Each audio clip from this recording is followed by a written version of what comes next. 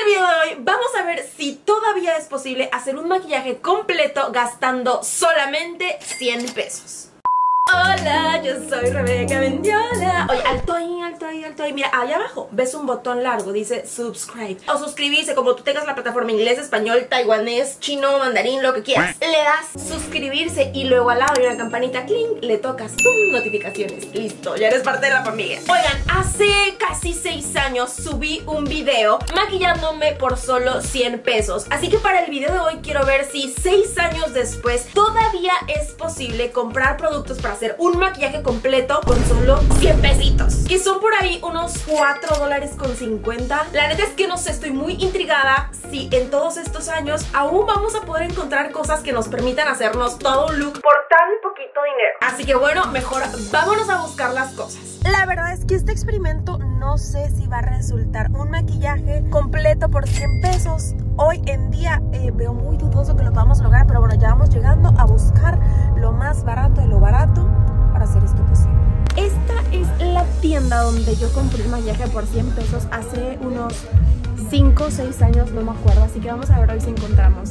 La verdad es que ya empezaron los precios y no nos va a alcanzar. O sea, hoy en día ya están los delineadores que como más sencillos, más básicos, están en 12 pesos, 15. Creo que no necesitamos tanto un delineador. Bueno, aquí hay pestañas de 12.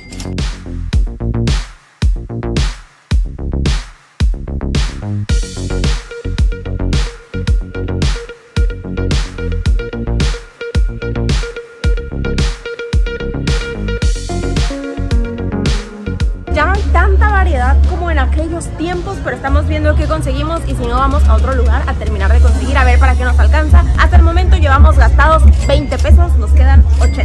Esta es la paletita de sombras más económica que hay aquí porque hay más, pero pues ya son un precio que se va saliendo de nuestro presupuesto para este video. Entonces, hasta el momento llevamos 2 cositas.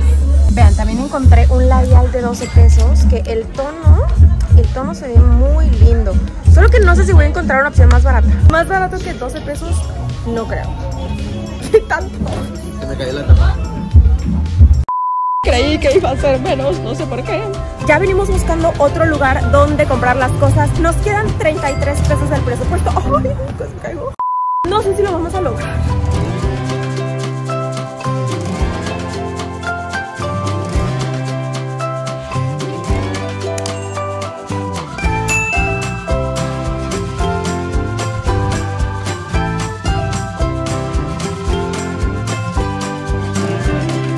¿Cuánto cuesta esta? ¿20 o 15? 20. Esta es como la marca de Huda Beauty, pero versión fucsia. Así que vamos a buscar, Esta es 5 en 1, mate, waterproof, 24 horas. Ya nos van ayudando a encontrar las cosas. Vean estos. ¿Cuánto es 18 más 18? 36. Y solo tenemos 33, ¿va? Vean, acá las pestañas están en 18. Ese es un corrector, pero ya no nos alcanza. Igual hay marcas que son económicas, pues por ejemplo Bisú, pero pues ya eso se excede mucho nuestro presupuesto. 78 pesos no nos va a alcanzar. ¿Cuánto cuestan los labiales, perdón? Ah, 24. Ya iba a decir, vean de que, ay, qué baratos. Y luego, ¡tancan! Ok, aquí estamos en el mundo de las sombras y también hay opciones. Esta es de 32 pesos. Ay, mira estos glitters. 20 pesitos las sombras. Esto sí está más barato que las sombras que conseguimos porque las que conseguimos costaron 35 y aquí sí hay como que opción de 20 pesos. Trae menos colores, pero oye, para salir del apuro. Miren, hasta el momento estos son los blushes más económicos que hemos encontrado. 28, acá hay otros de 35, pero pues ya, o sea, es que ya no hay más. Pero pues les quiero enseñar que hay, o sea, pues las opciones económicas de otros productos que ya no nos va a alcanzar. Esta también está súper bien, son muchos colores por 30 pesos. Miren que esta tiene como unas bolitas ahí, parece caviar. Oigan, ¿cómo cambian las cosas en 6 años? Pero bueno, ya volvimos, ya tengo aquí la bolsita con los productos que me alcanzó a comprar. Así que vamos a maquillarnos. A ver, obviamente aquí no nos alcanzó para primer ni nada, pero sí conseguí una base, que con esta nos vamos a hacer pues la prebase de sombras, todo. Ok, esta base que nos va a funcionar para todo nos costó 18 pesos.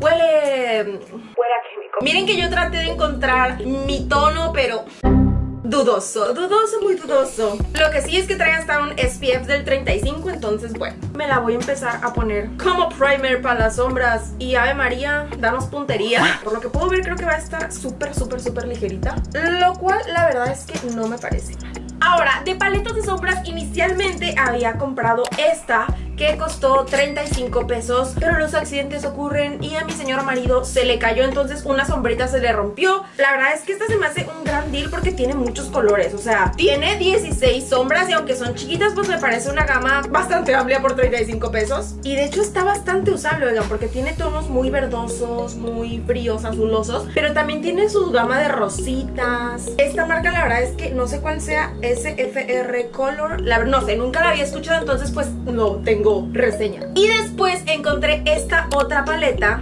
por 32 pesos, o sea, ligeramente más barata. La cosa es que esta me da un poco más de confianza porque es de la marca Sanillé y esa marca es económica, pero es buena. Pues yo sé que no me estoy poniendo petróleo en la cara, pues yo creo que vamos a usar esta porque fue la más barata. Ok, entonces voy a tomar este color.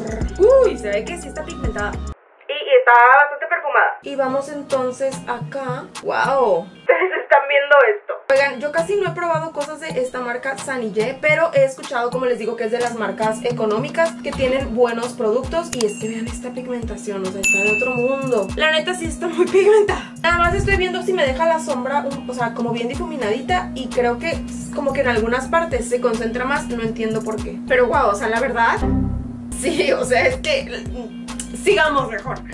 Aquí la verdad es que ya saben que pues no tengo idea de qué look vamos a hacer, pero pues ya empezamos muy rosita. Rebeca Mendiola Corporations in the house. Como que siento que en este ojo ya le agarré un poco más la onda y le estoy difuminando mucho mejor. Ok, no sé cuál de estas dos agarrar, porque definitivamente quiero usar estos glitters, estos brillos. Pero bueno, vamos a tratar de ver si logramos hacer esto un poco más neutro, así que agarré esta que es como un marrón. Uy, definitivamente es más bien un rojo.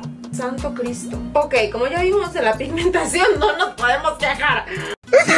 Oigan, siento que voy a llegar a un punto que ya llegué, que no voy a saber muy bien cómo continuar con esto, porque sí o sí es que yo quiero usar estos glitters, pero siento que estos tienen un destello muy azuloso y todas las sombras son como muy rosas, rojas, entonces no sé qué va a resultar. Pero bueno, si son peras, si son manzanas, voy a ir con este beigecito que está como shimmery. Y a ver, yo estas saben que siempre prefiero como que ponerlas con el dedo, porque así, ay, wow. Iba a decir que así pigmentan mejor, pero es que vean esto. Esto sí está pigmentando cañón. Imagínense con el dedo. O sea, casi que se está haciendo un cut crease y yo abajo no tengo ni corrector ni nada. Y cabe mencionar que la brocha tampoco está húmeda. Sí ando quedando yo bastante impresionada. Aunque la verdad advierto que a partir de ahora es muy probable que yo arruine este look por completo. Porque a ver, es que yo necesito probar estas hojuelas sí o sí. Pero bueno, quien tenga miedo a vivir, ya lo dijimos, que no nazca. La verdad es que como reflejan con la luz, siento que sí se van a terminar viendo bien lindas. Pero no les voy a mentir, estas sí me está costando como que trabajo que se queden en la brochita, como que andan muy sueltas. ¡Ah! Creo que se están viendo mucho mejor de lo que yo esperaba. Sí, porque ya en el párpado no brillan tan azul. Solo que tienen como pedazos muy grandes. Pero bueno, esto ya le da un super plus a esta paleta de maquillaje. Como que ya le da un efecto bien fancy. Ya en el párpado se trabaja bien, oigan. Nada más es como para sacarlo del empaque, pero ya en el párpado, ¡wow! Como que nomás estoy tratando de ponerlas muy bien, porque si no se ve el ojo como si tuviera escamas y se ve un poco raro eso. Estoy como que tratando de retirar exceso y apachurrarlas muy bien, porque o sea, sí dan un efecto lindo, la verdad, pero también pueden llegar a parecer como escamas de pescado porque están muy grandes. Pero ahí es cuestión nada más como de acomodarlas. Voy a pasar a ponerme pestañas, porque en esta ocasión encontramos pestañas 12 pesos. Oigan, la verdad es que por 12 pesos no se ven nada chafirulas, o sea, un poquito plastificadas, pero no, o sea, yo creo que puestas van a dar el gatazo. Ya saben que a mí esto de la pegada de la pestaña como que se me complica un poco.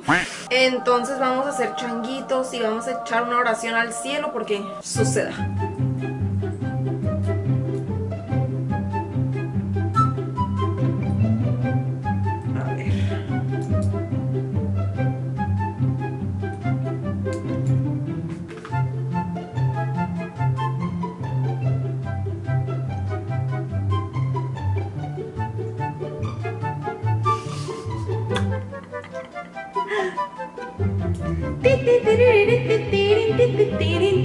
Ok, preparen sus ojos porque yo la verdad en ningún universo me esperaba esto. En En mi cabeza solo puede sonar la canción de Some to the Beat, Some to the Beat, de ese trend que hicieron con los maquillajes británicos que usan este tipo de pestañas. Esta es pestaña de la vaca Lola, de la vaca coqueta. Yo parpadeo 3 veces y agárrate porque vas a salir volando.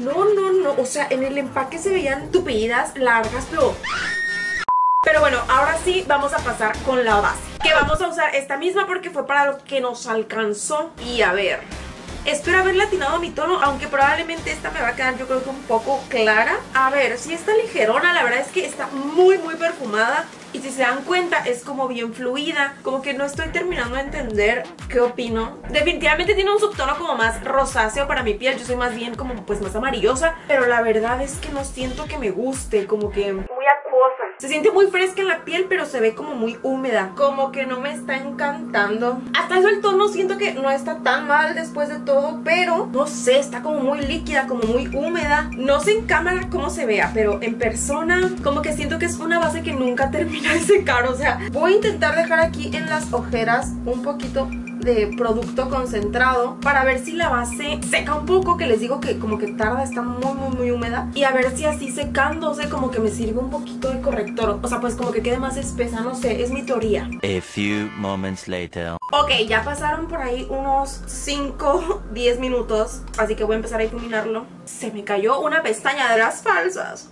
Creo que mi teoría probablemente sí funciona un poco, pero a lo que me refiero con que esta base nunca deja de secar es que sigue estando húmeda todo el tiempo. Por ejemplo, es que si yo me pongo el dedo así en la cara, siento que la base no ha terminado de secar ni siquiera. Y no sé si la experiencia con brocha sea diferente, pero ay no, con brocha como que está quitando el producto, se cancela. Mejor voy a pasar ya de una vez con los polvos, que en este caso voy a usar estos de 18 pesos. De hecho es de la misma marca de la base, como Flavor Beauty o Favor Beauty. Me dijeron cuando lo compré que este polvo no era muy pigmentado, pero yo la verdad es que sí lo veo, sí siento que es como esos polvos compactos, más bien como una base en polvo. Pero bueno, ay no, la verdad es que tenían razón, no es pigmentado, o sea no es como que cubriente. Ay, creo que la cámara no lo va a captar, pero definitivamente el acabado que me están dejando en la piel de estos productos no está tan nice, o sea. Y este polvo, si se dan cuenta, sí está ya como con un subtono mucho más amarillito, entonces creo que se está compensando muy bien con la base, que más bien era un poco más neutra. Al final sí les veo un poco de cobertura, pero de eso a que el acabado me esté pareciendo como muy lindo, la verdad es que no. Y esto también está perfumadísimo, o sea, huele full como a talquito de bebé, como, sí, como a algo de bebés. Pero sorprendentemente el tono quedó muy bien para mi piel. Vámonos con las cejas. Tenemos este producto que la verdad yo no sé, aquí dice que 36 horas y no sé qué tanto. La cosa es que costó 12 pesos. Creo que el tono me va a gustar. Aquí obviamente como que no sabía cuál elegir porque pues no conozco el producto. Pues es como un crayoncito. Se siente más bien como una textura cerosa, o sea como pastosita. Y luego trae este cepillo que es duro. O sea, esto es como un silicón duro. Está muy raro que trae este cepillo. Normalmente traen como los de pelitos, pero pues por 12 pesos no está mal, la verdad. O sea, de verdad no está mal. Aunque la verdad siento que me quedó bien oscura la ceja, ¿no? Y eso que yo agarré el tono cafecito medio porque había otro más oscuro. Pero vean la diferencia entre una ceja y la otra. La neta está bueno, ¿no? Incluso hasta me gusta la formita que tiene, que es como una forma triangular. Podrías pensar que está como muy grueso la punta, pero como que de alguna u otra manera se adapta bien a mi ceja, yo no sé. Lo que sí está bien duro y siento que no difumina es este cepillito. Es duro. Y normalmente los productos de cejas vienen como con estos, como más difuminadores, pero no me disgusta, no me disgusta. Si tuviera que describir la textura, es como una textura jabonosa. La verdad es que como tal rubor y nada de eso pudimos conseguir porque no alcanzaba, entonces voy a tratar de agarrar con mucho cuidado un poquito de estas sombras, que está así como rojiza, pero como es bien pigmentada, ándale, así con muy poquito, nada más como pues para darnos un toquecito de rubor, porque si no nos vamos a ver muy pálidas. Y miren que nada más estoy agarrando un pelito de sombra, porque sí está pigmenta demasiado. Y como rubor quedó linda. Ay, me puse aquí mucho. Difumina. ¡No! Solo será cuestión de difuminar. 2000 años más tarde. Ok, listo, y creo que como rubor se ve muy lindo el tono. Igual con la misma paleta y la sombra clarita vamos a iluminar un poco. Puntos clave, oigan. Siento que este maquillaje va a quedar mejor de como me lo esperaba una vez que me vi con las pestañas, porque la verdad sí me espanté un poco. Estas pestañas están demasiado intensas. Y ahora con este mismo vamos a hacer aquí en la nariz. O sea, no tenemos para hacernos el contorno, pero mínimo vamos a iluminar un poquito la nariz con esto. Y la verdad es que la base se ve bastante húmeda, como les digo, muy glowy. Entonces aquí no me voy a poner porque siento que de por sí mi piel es grasa y esta base no está cooperando. Y si me pongo más brillo, como que... Y a ver, ya por último, pero no menos importante, voy a pasar con el labial, que si mal no recuerdo, este también me costó 12 pesos. Si no costó 12, costó como 18. Y este huele muy bien, huele dulce. La verdad es que siento que no va a haber pierde con el tono porque está como nude. No está tan pigmentado, la verdad, pero pues el color está bastante combinable, así que creo que funciona.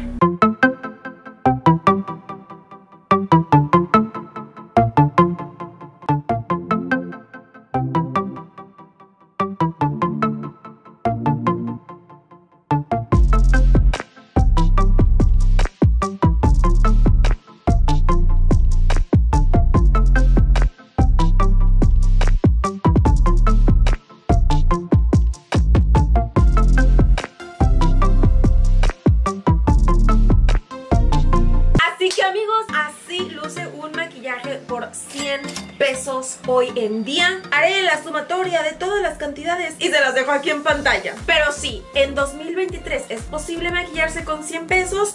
Sí lo es. O sea, obviamente hubo muchos productos que nos faltaron. Evidentemente no hay rímel, no hay corrector, no hay contorno, no hay rubor, no hay nada. Pero creo que lo solucionamos y quedó un maquillaje bastante muchoso. No les voy a mentir, no les voy a decir de que cosa espectacular, es mi favorito, mi look. No, pero pues el gatazo sí lo da. O sea, mal no está, lo que sabe cada quien. La verdad es que mejor o más muchoso que hace 6 años, al menos este look sí quedó pues como que con la hojuela, el brillante, la turbo pestaña, que oigan, siento que yo les estoy soplando cada vez que parpadeo. Y sí, si vemos el maquillaje de hace 6 años, pues este quedó muchísimo más producido, lo cual me sorprende porque en algún punto de este video yo pensé que ya no iba a encontrar ni siquiera las cosas suficientes para poder hacer un maquillaje completo, pues, pero sí lo logró. Cuéntame a ti qué te parece este look. Ya sabes que siempre te leo en los comentarios y que toda la semana estoy bien pendiente en mis redes sociales para que tú y yo chismeemos, así que si no has ido a seguirme, pues te sugiero que vayas y lo hagas.